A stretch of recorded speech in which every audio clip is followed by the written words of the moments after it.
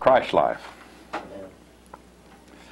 Sometimes I get to thinking about what audacity do we keep talking about this thing, and it has become so common to me, and I guess to Robbie also, that we just don't think any other way.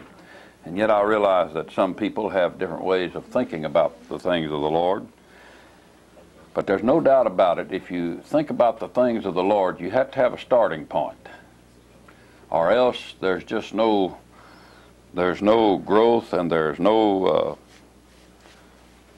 love manifested for God.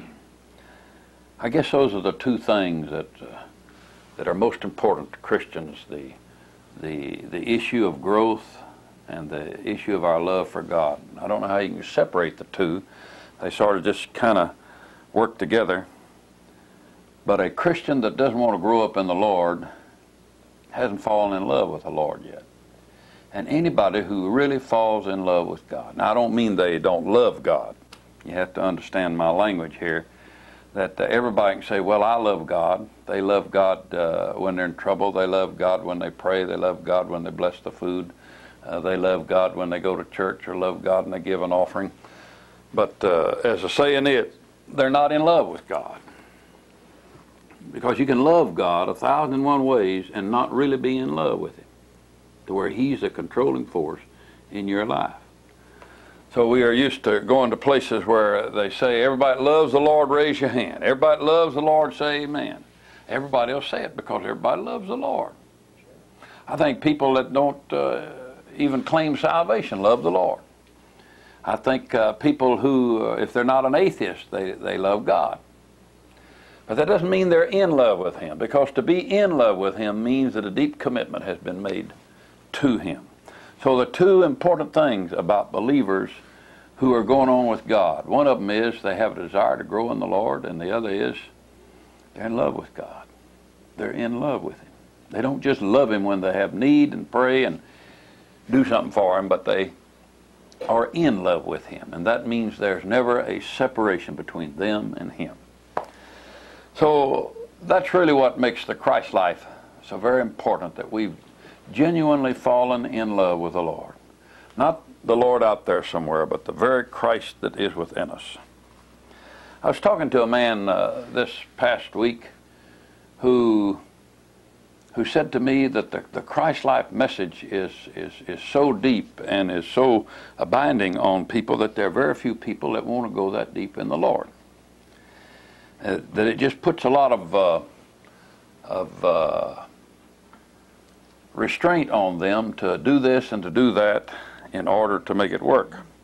And time he got through talking, I felt a little badly that this man had heard things that I had to say, but had not come up with what I think is the message. And then I thought, well, maybe that's my fault. Maybe I haven't laid it out to him enough or well enough.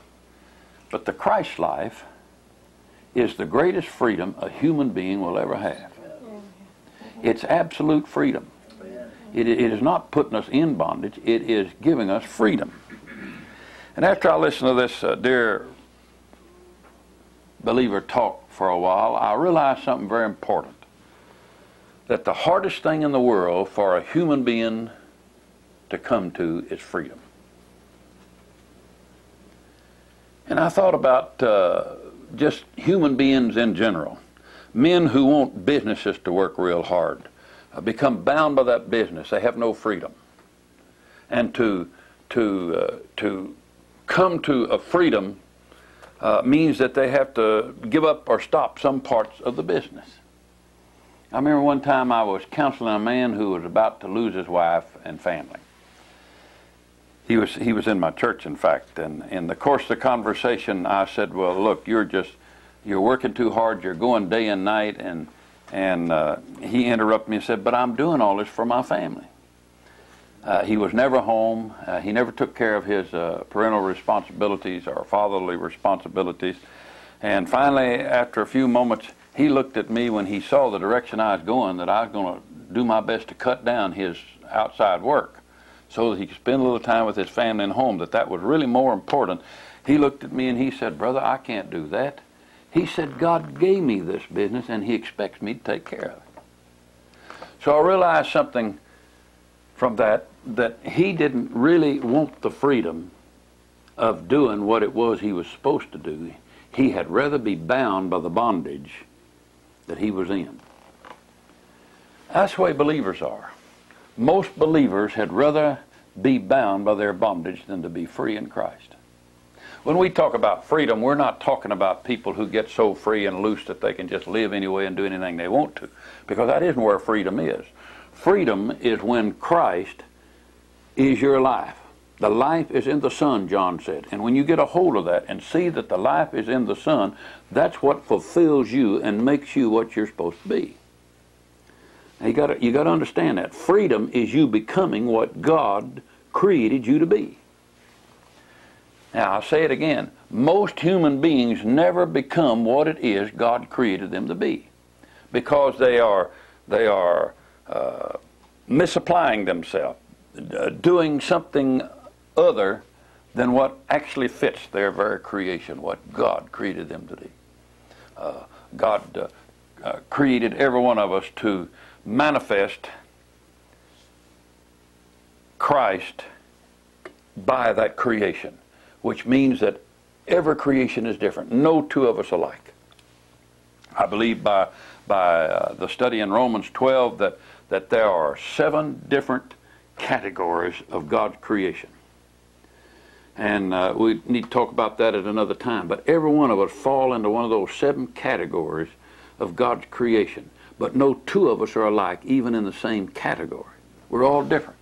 But the only way we ever fit that category or fall into the perfection of the creation of God is when Christ fulfills us. Colossians says that. Christ is our fullness. Christ is our completeness. Well, getting a hold of that idea and living it for a period of time brings you to a freedom to be who you are. To be who you are. Not to do what you please, because to do what you please may still have the strains of the old way of thinking working in you. You see, long before you were saved, Satan used your mind. He misused you. And he gave you all sorts of thoughts and ideas. They worked through you. And when you got saved, there was no change in your mind. That's where sanctification's taking place. That's where you're growing up in the Lord, is in your mind, in your soulish part. And some of those old ideas are still there. But Christ in you is not going to use them. They're not going to fit him. It's like Saul's armor. He's not going to take hold of these old ideas that are in your mind. So if you love the Lord and you're going to grow in the Lord, you have to begin this change in your mind. Now the Apostle Paul had a word for that back in Romans 12, I believe it is. He says, and be renewed in the spirit of your mind. Continue not to be taken up with the things of the world, the outer things that have ruled you up until you were rebirthed, but be renewed in the spirit of your mind. So the whole key to what it is God is doing is finally hinged on you being willing to let Christ take over that mind of yours. Now, when the Christ in you is able to move through your mind, that's when you begin to fulfill your creation, what you were created to be. You see, I can guarantee you'll be absolutely healthy and happy if Christ fulfills your creation. I'll promise you that you will come to a joy and a peace that you've never known when Christ fulfills your creation. That doesn't mean that you'll be doing nothing, that you'll just sit there and all of a sudden come to rest and peace. It's ironical. When I talk about rest and peace, most people think about nothing. They think about a bug floating on a log down the stream or a leaf floating down the water, and they just think there's nothing. It's the very opposite. Once you fulfill your creation by Christ in you, you may be a raging dynamo. There may be some of you sitting in this room that have always been nobodies, but when Christ fulfills you, you become, as it were, a somebody, because your whole personality may change. There may be some of you that's been raging dynamos that become very introvertish, because all of a sudden you'll realize, I am who I am and I have to do nothing to be that. See, you will have fulfilled what God created you to be. Some of you are not speakers and suddenly you become speakers. Actually, we've seen this through the years, but we had no technical message for it. For instance, I've seen through the years that when people were converted, the most backward of people became the most powerful witnesses for Christ, and the most limited of speakers became preachers, and the folks that couldn't carry a tune became singers. What happened? By Christ in them, by them being born again, their true self began to come forth. Your self is incomplete without Christ, and the Christ that is in you is what makes the difference. Well, now I want to tell you something. There's multitudes of people who don't want that freedom to be who they are. They don't want it. And that's what you come up against in religion. With your own friends and loved ones and people within the church. They don't really want that freedom. They prefer a stereotyping. A big percentage of people prefer to be stereotyped. They want to all be set in a row and want to all be singing the same songs, praying the same prayer, believing the same things, and saying, I'm Baptist, or I'm charismatic, or I'm Catholic. They want to be that way. They want to be that way because they don't understand what it takes to become who they are, that Christ fulfills them. So a great percentage of people don't want this freedom that we have. I was thinking about this the other day, and I thought a lot of people don't want this freedom because they can't stand it. They can't stand this freedom because they would have to give up the security that now makes them what they are. Now, a lot of people don't want to give up that security. They don't want to exchange what it is they are to become what they can be for God's glory. Because it's very painful to lose the security of what you think you are. Well, this kind of talk makes you think, well, that's real radical. I don't want to get mixed up in anything like that. But the facts are, the Holy Spirit's dealing with you is constantly moving you and shoving you in that direction to become a Christ person, where Christ operates through your person to the effect of God's creation, the way God made you to be. So the real facts are, if you want to grow and you fall in love with God, then the whole of what God's going to do for you is summed up in you becoming what God created you to be. And that's fulfilled only by Christ in you. You say, how do I know that's working? The more you take on the knowledge of Christ, the more you grow in the knowledge of the Christ that's in you, the more spontaneous becomes your living of Him. But let me put that another way. The more you know Christ who is in you, the more He will come forth as you spontaneously. It'll be spontaneous. You won't have to put your finger on it. You won't have to have 5 things you got to do every day to make it work. You won't have to be praying special prayers for it to work.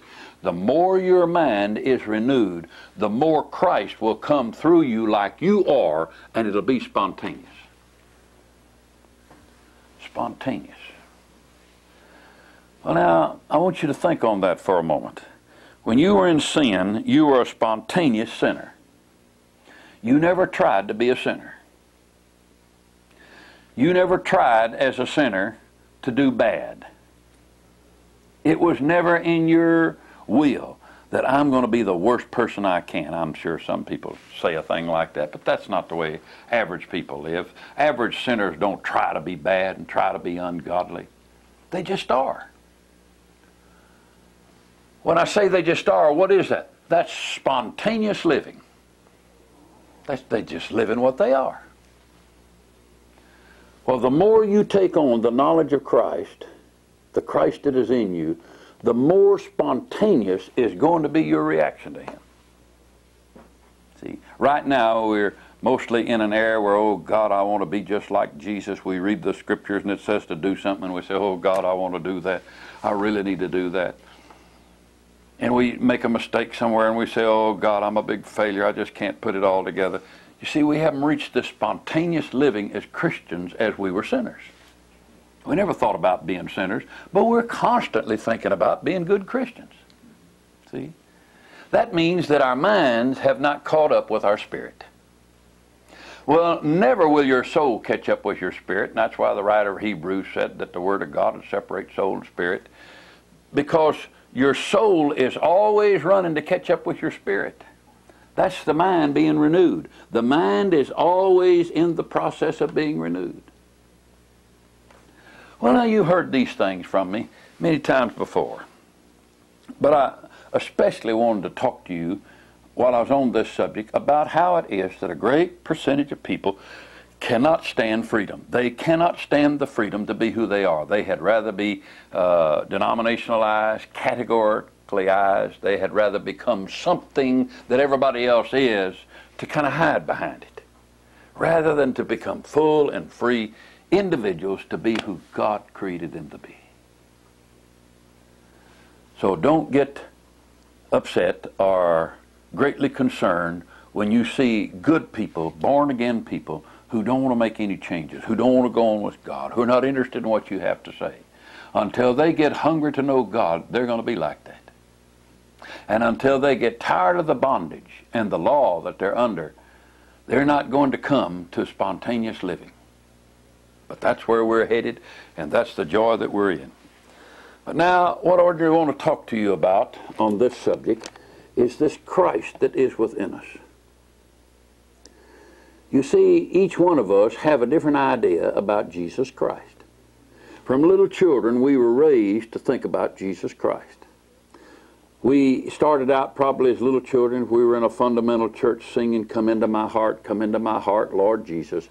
And so we had some kind of a fuzzy notion that Jesus came into our heart, and we sang that, and somebody said, "Well, have you accepted Jesus in your heart?" "Yes, I accepted you," but didn't have the slightest idea about what that meant. See? Sad to say, multitudes of believers grow up, go into 20 years, 30 years, 40 years in the church, and they're still singing, "Jesus, come into my heart," and don't have the slightest idea what that means. Now, did he literally come into your heart? We know what a heart is. A heart is the valve function that pumps the blood and keeps us alive. Is that the heart he came into? That's the only heart we know anything about. That's really not the heart. That's not the heart that we're talking about when we sing "Jesus, come into our heart." We're talking about that part of our being which is in our soulish part called emotions. Oh, it don't sound so good when we put it like that. Did we say Jesus come into our emotions? Because the heart is a function of the emotions.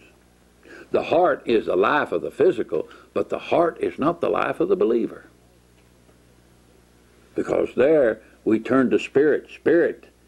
We become spirit beings when born again in Christ. Our spirit is our life. So you see, we started out not really knowing what Jesus was going to do when he came into us. We had no understanding of this. Well, then a lot of us went along a little while with this, and somebody said, "Well, you really need power. You don't really..." Truly, we did need something.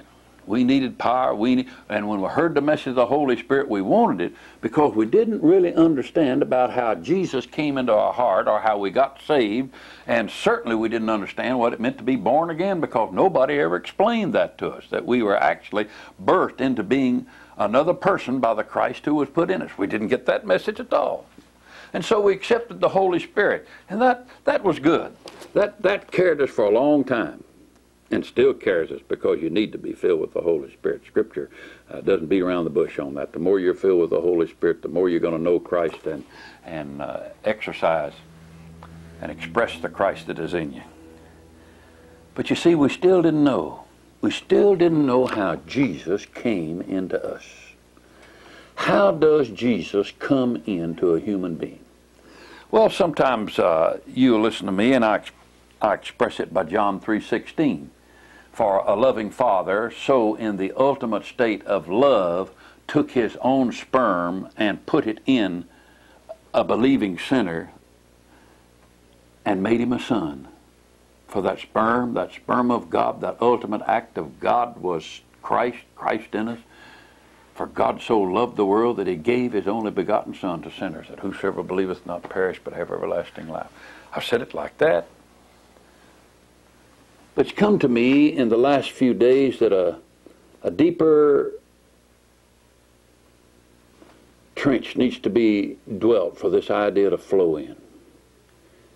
And that's really what I want to talk to you about tonight. And I'm going to ask the Holy Spirit to do a lot of the teaching, because about all I can do is lay out some truths and some scriptures and ask the Holy Spirit to deal with you on it. But I want to talk to you about Jesus who comes into us. Just who is this Christ who comes into us?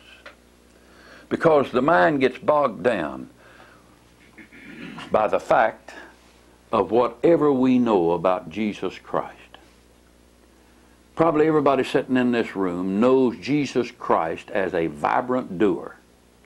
You know a time when you couldn't put it together and he performed a miracle and brought it all together. You know a time when you were maybe sick or a loved one was sick unto death and Jesus performed a miracle of healing. You know of occasions where you saw a great miracle. I dare say that's the main way you think of Christ. And so when I say Christ has come to live in us, God's gift in us, Christ in us is our hope of glory, your mind immediately reverts to whatever it is you know about Jesus as a doer, something he did. It has to. Or you think, well, I can remember the night I got saved. Jesus came into my heart and I felt so good. I cried and I had joy and so forth. So you think of Christ in a doing state when we talk about Christ coming into us.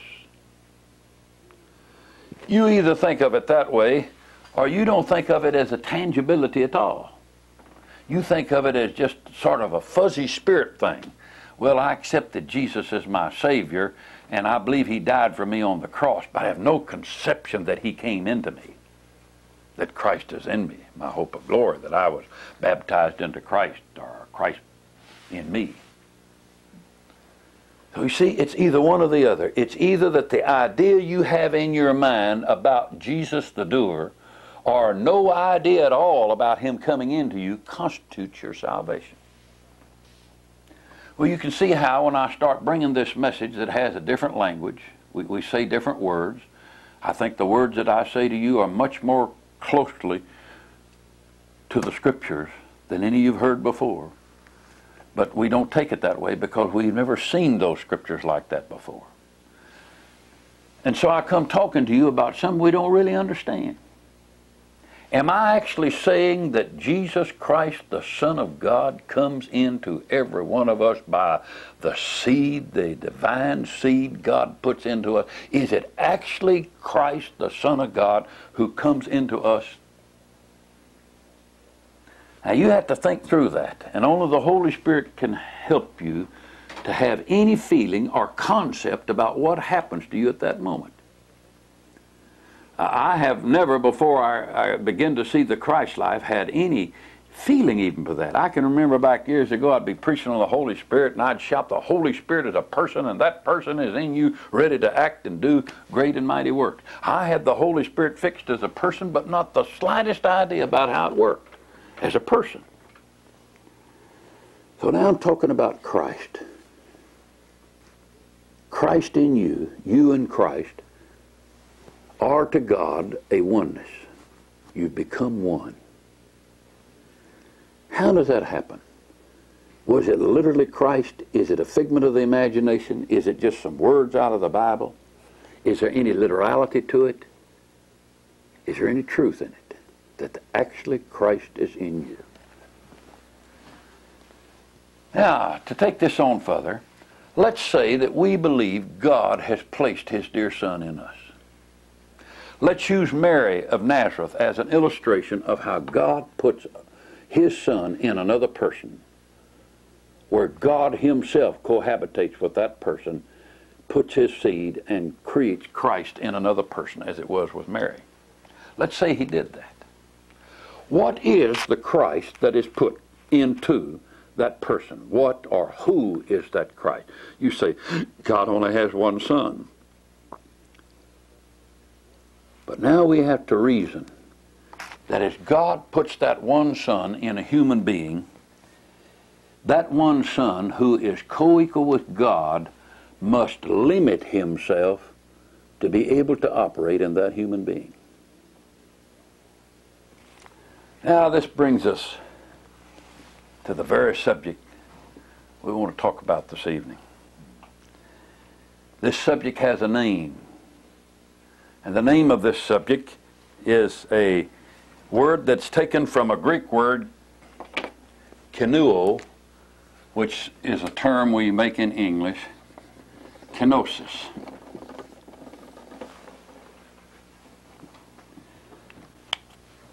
Kenosis. This word is found in several different places in the Scripture. Let me give it to you before I go to the prime text. In Romans 4 and 14, the word means to empty out, to drain. It means to create a void. In 1 Corinthians 1 and 17, it is to make of non-effect.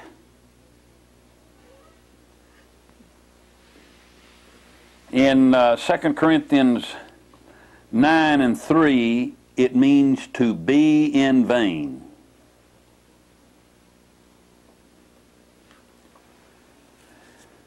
And now to our text. In Philippians 2 and 7, it says to make of no reputation or to empty himself. So now I want you to turn with me to Philippians, 2nd chapter, beginning to read at the 5th verse.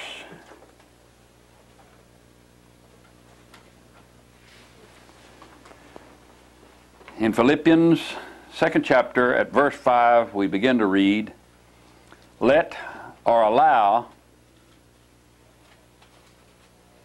this mind be in you, which was also in Christ Jesus." Now, how many times have you read that verse? Did you know what was behind this verse? This verse says, "Let the mind of self-emptying be in you, the same as was in Jesus Christ."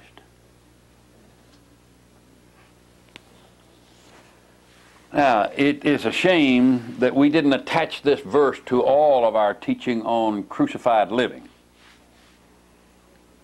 Like Galatians 2:20, our supposed Christ-life golden text of the Bible, says, "I am crucified with Christ." What does that mean? That means that I have entered a kenosis with Christ. What is kenosis? I have emptied out. I have created a void. I have drained myself. My thinking has so radically changed that the very mind that was in Christ is in me. Actually, that's what it takes for a Christian to be a Christian. But you see, we're a long way from that in our understanding. We don't get that gospel that deep, let's say, that goes down in that deep trench that I want to dig a trench for a deeper flow tonight, not a trench to bury myself in, but one with a deeper flow. And so this verse translates, "Allow the same mind to be in you, which was in Christ Jesus," which is a self-emptying mind. See, a self-emptying mind. Now, let's read on. Here's what was in his mind. "Christ, being in the form of God, thought it not robbery to be equal with God, but made himself of no reputation, and took upon him the form of a servant, and was made in the likeness of men. And being found in fashion as a man, he humbled himself and became obedient unto death, even the death of the cross.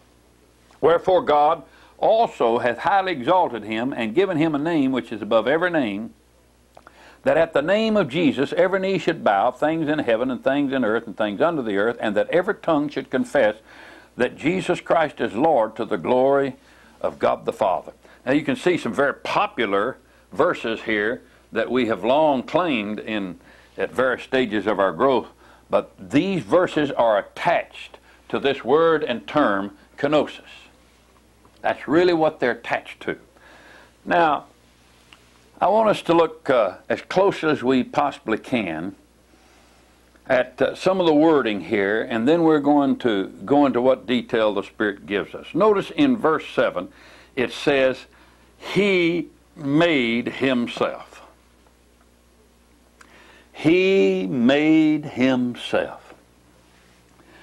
Now, how did He make Himself? He fixed a thing in His mind. Lots of times folks say, where do you get this idea we fix a thing in our mind? I get it right from this verse. He made Himself think a certain way.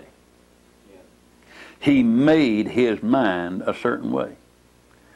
Now, the reason we teach that there's no such thing as a human nature is because I see all the way through Paul's writings, particularly Paul's writings, that it's in the mind that we have the battle. It's in the mind where the contest is. The reason human beings say we have a human nature is that if we have a human nature, there's nothing you can do about it. That's the way you are. That's the way I was created. Can't do anything about it. That's the nature of that. Well, that's baloney. You can make any change you want to in your living in your mind. Because even if you say you have a human nature, it's dependent upon the way you think. And if you think the same old way all the time, then you have a concreted nature, we say. Not after you're born again. Once you're born again, you are partakers of God's nature, and that nature only flows through a mind that has made itself of no reputation. But now, before we look at the believer and the regard for the believer, let's take a close look at the person of Christ.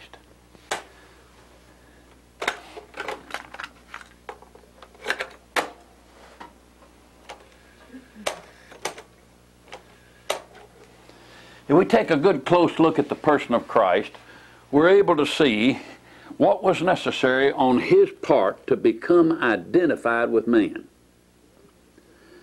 Now you have a fuzzy notion, as I always have, that all Jesus did was to leave heaven's ivory palaces and golden throne and come down to this old barren earth and die for humanity.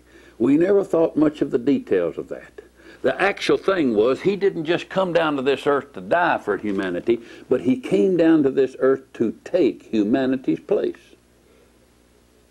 To become identified with humanity, and in the end for humanity and He to become as one, therefore becoming God's sons by that one Son.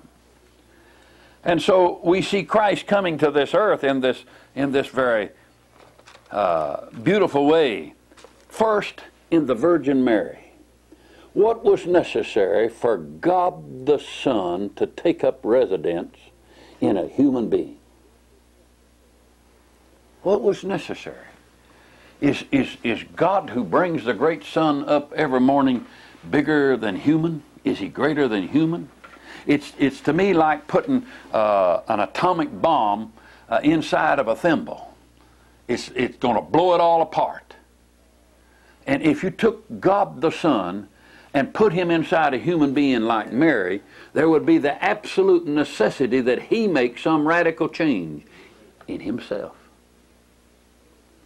And that's why I said in verse 7 here that He made Himself think a certain way.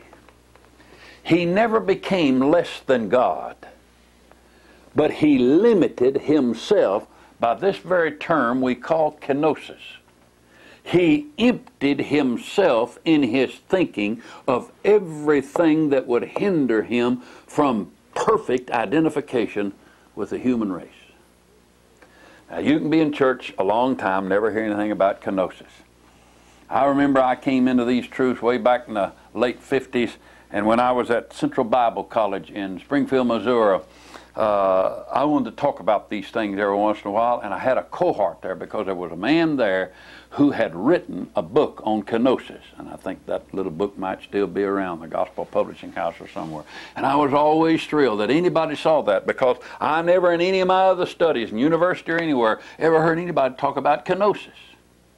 because we still kept up that fuzzy notion that God so loved the world that he just sent Jesus down here one day to be formed in the body of a little girl called Mary, and he finally came out and grew up and he died for us so that we wouldn't have to go to hell. That's not the plan of God at all in its fullness. That's sort of an outer form of it.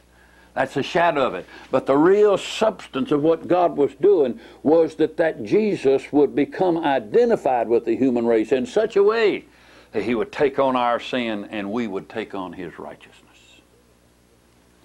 Now that's what's necessary in order for the plan of God to work and to function. And so it did take place like that. There were several things that were necessary to happen and to take place at that time.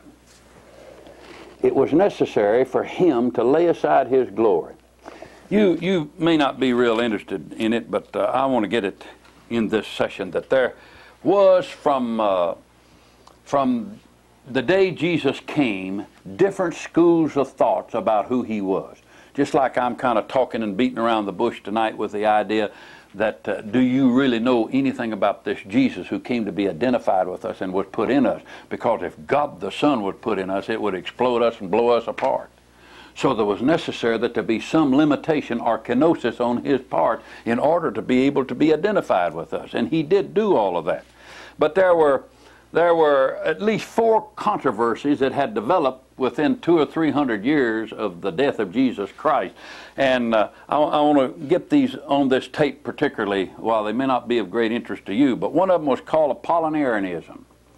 Apollinarianism was a belief that there was no human soul or mind in Christ. And then there was another controversy called Eutychianism, E-U-T-Y-C-H-I-A-N.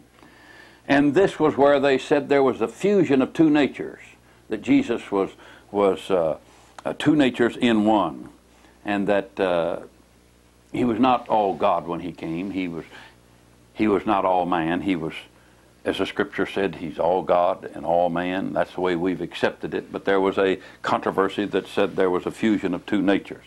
There was monothelite controversy, which declared that there was only one will, the doctrine of just one will in Jesus of Nazareth. And then fourthly, there was Nestorianism, which was the doctrine of 2 natures in Christ. Now, these 4 controversies are what has been accepted or rejected one way or another by the Christian church. But you see, all 4 of these controversies, and I won't go into them because the main key to the scriptures is lacking in them, and that's the birthing. Not a one of them saw that it was God's obligation to birth in us another person who would be our life. Not like our life, but would be our life, our very life. And so it was necessary that God do something to, or Christ do something to himself in order that he might take on a human form. How could he live in Mary as Almighty God unless there had been this idea of kenosis? And so we have several things that happen. Let's take a look at them. First thing is said here in the 6th verse of Philippians 2. It says, who being in the form of God thought it not robbery to be equal with God. What was the first thing that he did? He had to empty himself of equality with God. He emptied himself of the equality he had with God. Now, as Trinitarians, we see God the Father, God the Son, and God the Holy Spirit. And neither of them, not any one of them is less than the other, and not any one of them is the other. The Father is not the Son is not the Holy Spirit is not the Father. And so they are 3 separate and distinctive personalities of one God. And each one of them co-equal. The scripture said that he thought it not robbery to be equal with God.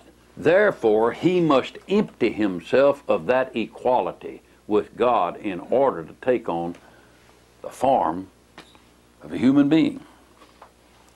Look with me to John, the 14th chapter and the 28th verse.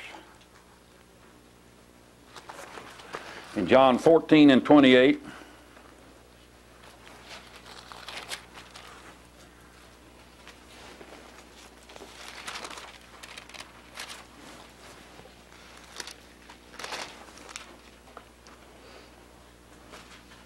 ye have heard how I said unto you, I go away, and if I go away and come again unto you. If you love me, you would rejoice, because I said, I go unto the Father, for my Father is greater than I.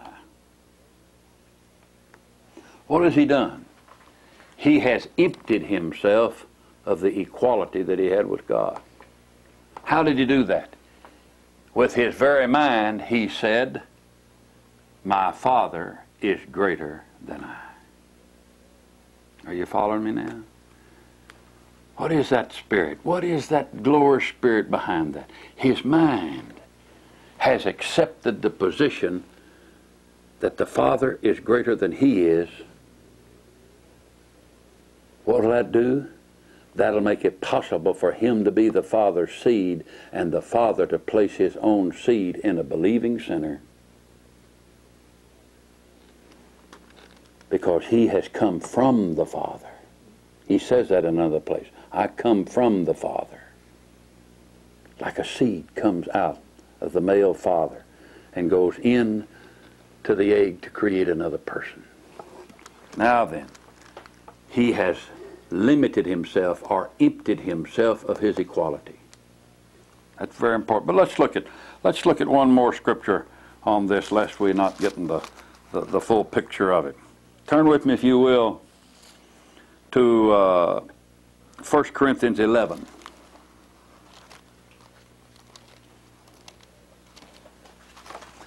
First Corinthians 11, and I think we want verse 3. But I would have you know that the head of every man is Christ, and the head of the woman is the man, and the head of Christ is God.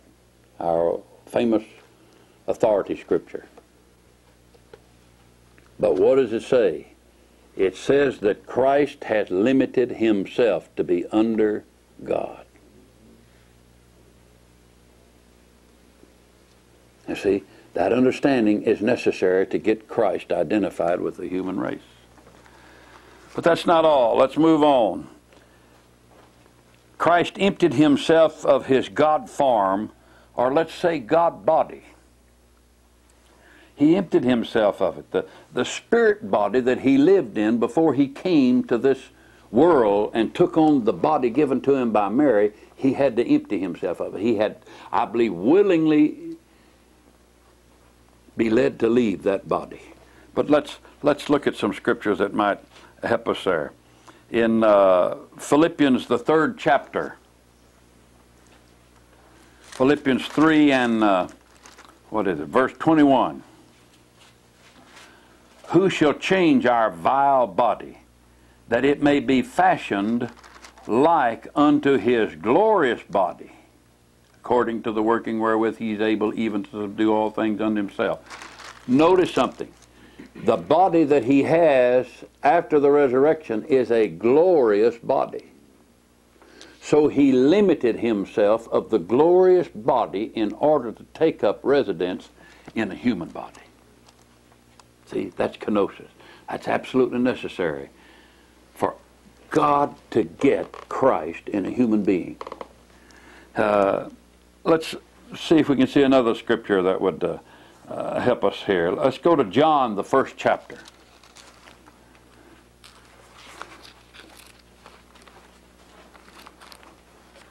In John, the 1st chapter, I believe I want verse 14.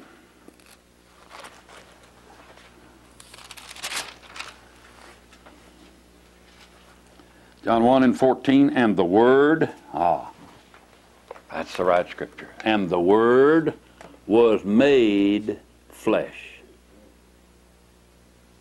All right, what is this? This is kenosis. This is Christ emptying himself of the God-Spirit body. The Word was made flesh, that it may dwell in us and among us. And we beheld his glory, the glory of the only begotten of the Father, full of grace and truth.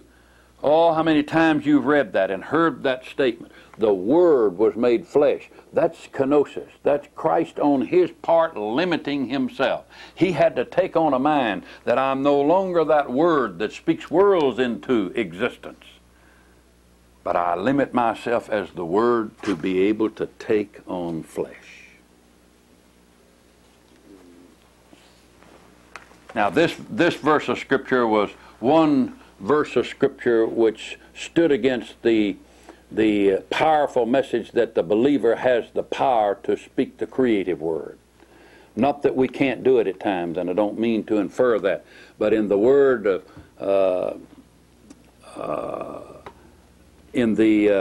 word of faith message, there was a strong idea that we speak creative words, that we have Christ in us and we speak into creation by that Christ that's in us. No, he limited himself to take on human form. The Word was made flesh.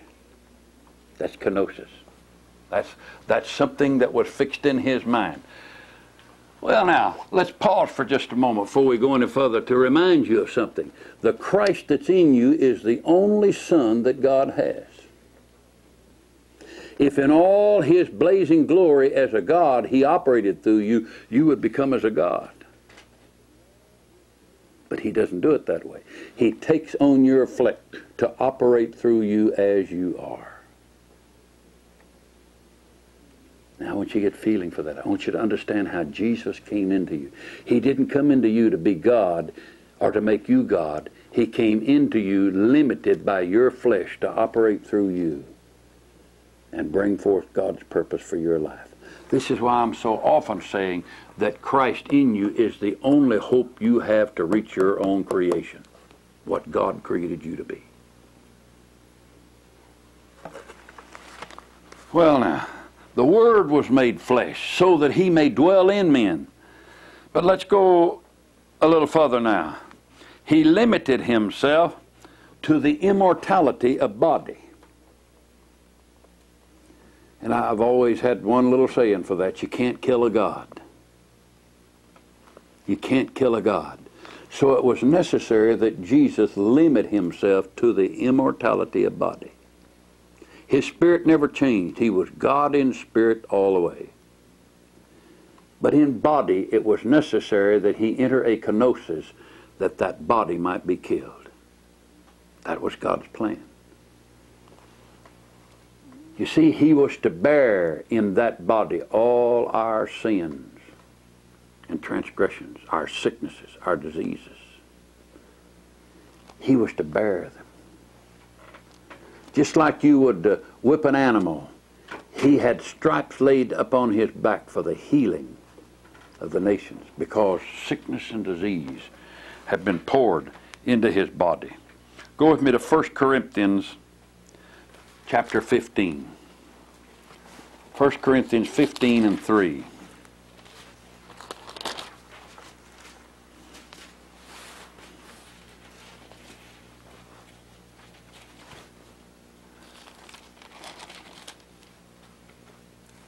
For I delivered unto you first of all that which I also received, how that Christ died for our sins according to the Scriptures, and that he was buried, and that he rose again the third day according to the Scriptures. It was necessary that Christ absolutely fulfilled the Scriptures. How did he do that? He limited the God body to being immortal, so that when our sin and shame went into his body, it would kill him, but that would also be the end of our sin. That would be the end of the sin that separated human beings from God. So that John could write finally in his epistle, he that is birthed of God cannot commit sin. Why? Christ has taken the sin of the human race and borne it in his body. Therefore he entered a kenosis, a limitation, in order that they could kill him. Now you heard things take place at that time, like you can't kill me, I'll lay my own life down. I could call legions of angels to come and take care of me here, but I don't do it because you're not taking my life, I'm giving it. Yeah. See, that's kenosis. That's him limiting himself in order that he might fulfill the plan of God to be identified with you and I, identification with you and I. So he emptied himself of immortality of the body. Let's go over to 1 Peter, the second chapter. 1 Peter, the second chapter,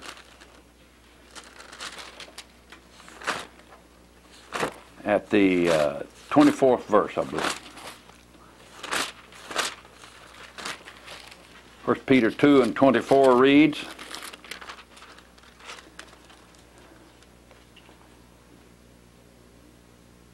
who his own self bare our sins in his own body on the tree, that we, being dead to sin, should live under righteousness, by whose stripes we're healed. Now, see the wording in that? His own self bare our sins in his own body on the tree, that we, being dead to sin, should live under righteousness. Who did this? He did this. He willingly accepted a position technically called kenosis, emptied himself, changed his thinking from being Almighty God, into whom, by whom the worlds were spoken into existence. Colossians says all things created by him and for him, and aside from him nothing is in existence. That Almighty God the Son has limited himself to bear in his body our sins and to become mortal and die as a result of it. Now, this is how I'm on the progress here of showing you how you get Christ in you and what Christ is in you. But let's move on a little further over to 1 Peter 3 and 18th verse, I believe it is. Just across the page there. For Christ also hath once suffered for sins, the just to the unjust, for the unjust, that he might bring us to God, being put to death in the flesh, but quickened by the Spirit. Verse 19 follows. We seldom ever quote verse 19, but that's a good verse. It says, by which also he went and preached unto the spirits in prison, which sometimes were disobedient, when once the long suffering of God waited in the days of Noah while the ark was preparing, wherein few, that is, 8 souls were saved, and so forth. What he's really getting at here in this 19th verse is he was able to go preach to those that had come out of the Old Testament and set them free, which he did. And they too believed on the Lord Jesus Christ just like we have. They were, as it were, prisoners. But the fact still remains that he bore in his flesh our sins and our transgressions. But let's look on a little further here now, if we can. The glory which he had with the Father before the world had to be laid aside.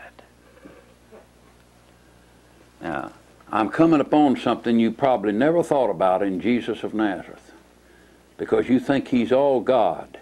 He was all God in spirit, but in his soulish part he had laid aside his godliness, not in total, but has laid it aside in order that he might be identified with you and I.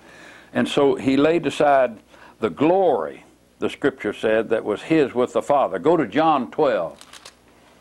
John 12 and verse 23.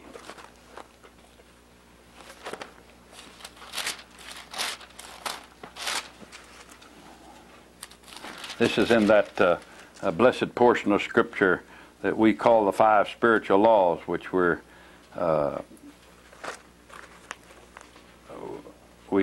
talk about and institute from time to time. Verse 23 reads, John 12 and 23 reads, and Jesus answered them and saying, the hour is come that the Son of Man should be glorified. Verily, verily, I say unto you, except the corn of wheat fall on the ground and die, it abideth alone, but if it die, it bringeth forth much fruit.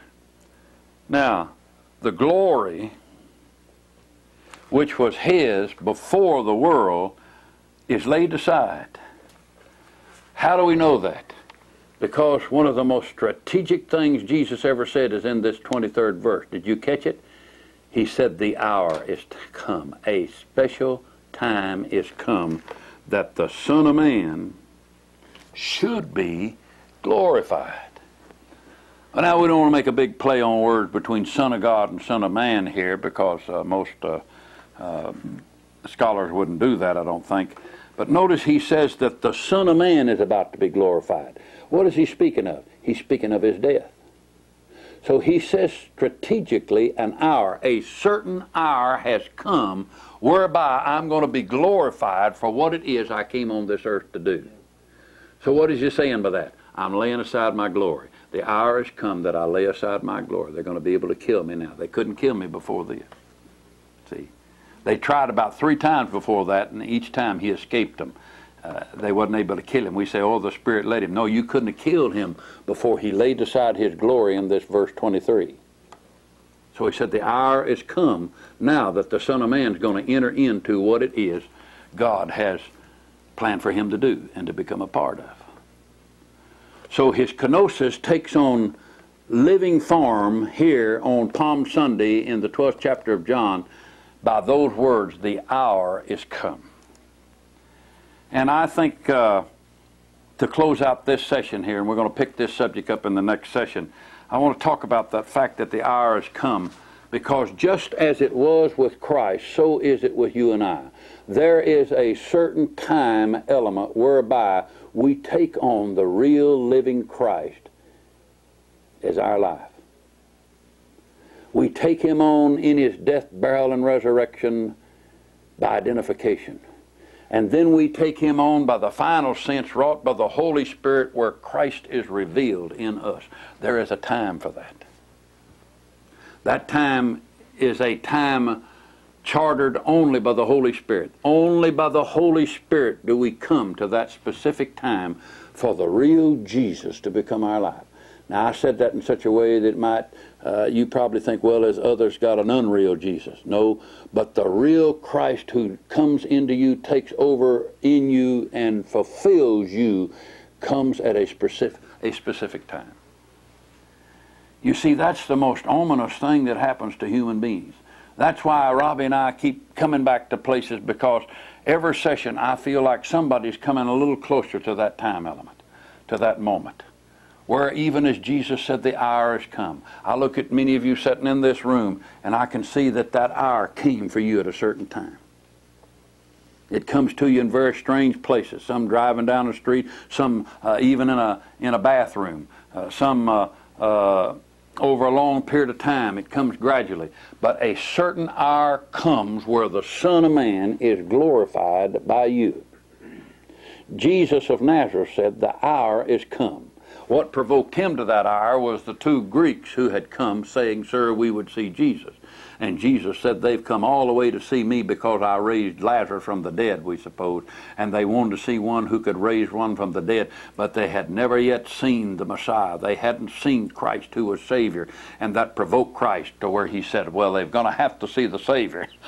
Not the death defier, not the one who raises the dead, but the hour has come that the Son of Man is truly glorified, not by raising the dead, but glorified by becoming what God intended that he be. Now that hour has got to come to every believer who goes on with God. It will come to every believer who goes on with God. There will be an hour. There will be a time that you know this time has come. This time has come for me, where God will fit me into his eternal plan as he intended, with the knowledge that Christ lives in me. I think you'll be able to put your finger on that time. I think that's too big a knowledge to say I just evolved into it. People come to me and say, well, I've always known that. Baloney. Crude, but baloney. I think once you get a hold of this idea that Christ, the living Christ, is in me, that's a big thought that you've accepted into your soul, your mind. And that's bigger than any thought you ever had in your life. And I think you know the moment you did it. Now, I think the working out of that thought may come gradually and over a period of time, but I think you know the moment that hits you, where you could say with Jesus in this regard, the hour is come. The hour is come. Well, that time has come for you here in this place. And that's why we keep coming back here, is because we know that's more important than 10,000 people hearing the gospel. There are others that can do that. Plenty of preachers who can preach to great crowds and fill up auditoriums.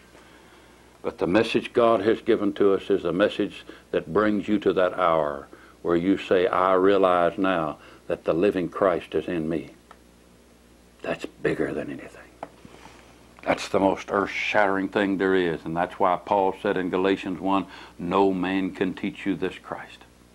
And actually the Christ I'm talking about in this session that has to do with kenosis is a Christ that I can't teach you. I can just talk about it. But I'm talking about things that if you ever get a hold of them, you'll get better understanding. This word is filled with the understanding of how Jesus can come and identify and take up residence in you. Poor as you are, weak as you are, sinful as you are, ungodly as you are, unmeritful as you are, unclean as you are. How Jesus can come and identify with you.